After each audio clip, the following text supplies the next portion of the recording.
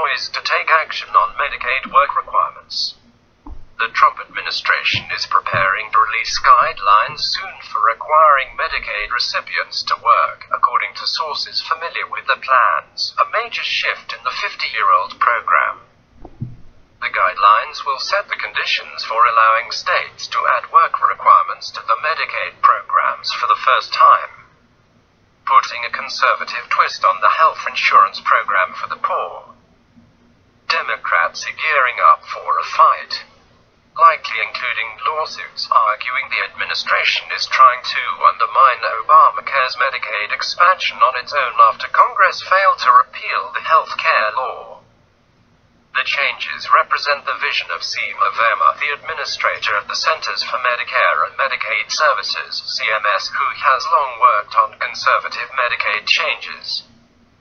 In a speech in November hinting at the coming changes, Verma criticized Obamacare for expanding Medicaid to able-bodied adults and said the group of people should be expected to work. Believing that community engagement requirements do not support to promote the objectives of Medicaid is a tragic example of the soft bigotry of low expectations consistently espoused by the prior administration, Verma said. Those days are over. The work requirements would only take effect if a state chose to pursue them and applied for a waiver from the federal government.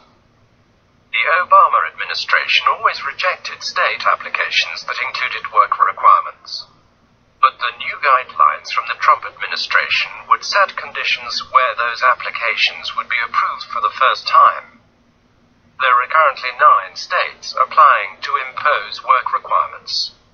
Democrats argue the changes would result in people losing health coverage if they cannot meet the new requirements or simply if the new bureaucratic hurdles discourage people from enrolling. They say many Medicaid enrollees already work, and those that don't often can't because they are disabled or caring for family members or other reasons. If they put out guidance, that would be a watershed moment, I think, said Hannity, senior policy analyst at the left-leaning Center for Budget and Policy Priorities. It would be a fundamental change in the way that people are governed by Medicaid, she added. States know better than the federal government how to address the unique needs of the people, a CMS spokesperson wrote in an email Thursday. That is why we support innovative efforts at the state level to enhance the lives of Medicaid recipients and help them achieve self-sufficiency. The details of the guidance remain unclear, but it will allow states to have work requirements approved if they meet certain conditions, sources say. The release is expected within weeks, though the exact timing is unclear.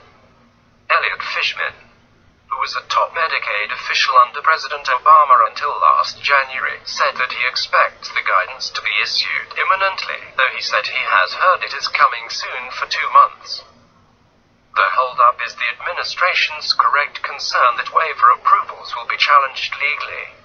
Fishman wrote in an email. Liberal groups are preparing to sue the administration over the changes, arguing that work requirements are not allowed under current law and would require congressional action. Waivers must promote the objectives of Medicaid to be approved under the law, and Democrats argue a change that could cause people to lose coverage fails that standard. The guidance is an attempt to put the administration's preferred legal framing around the waiver approvals, in anticipation of likely legal challenge in the federal courts. Fishman, who now works for Families USA, a liberal advocacy group, wrote in the email. Given that the legal standard is whether the waivers promote the objectives of the Medicaid program, that the basic objective of the program is to cover low-income people and that these waivers will take coverage away from a low-income people, they will have a tough legal case to make. In addition to the guidance, the administration could also announce the approvals of the work requirement applications from some states, either at the same time or shortly after. Many experts expect Kentucky will be the first state approved. Other states have proposed additional conservative changes to Medicaid beyond work requirements. Wisconsin, for example, is applying to require drug testing of Medicaid recipients.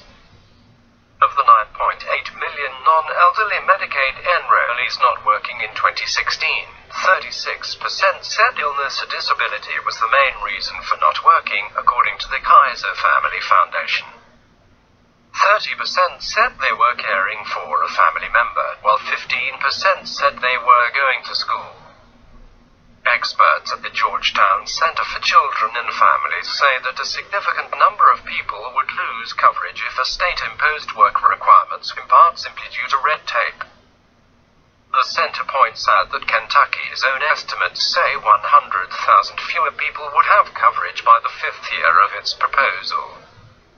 Dema, though, argues that working helps improve people's lives. For people living with disabilities, CMS has long believed that meaningful work is essential to their economic self-sufficiency, self-esteem, well-being and improving their health, she said in the November speech. Why would we not believe that the same is true for working age? Able-bodied Medicaid enrollees.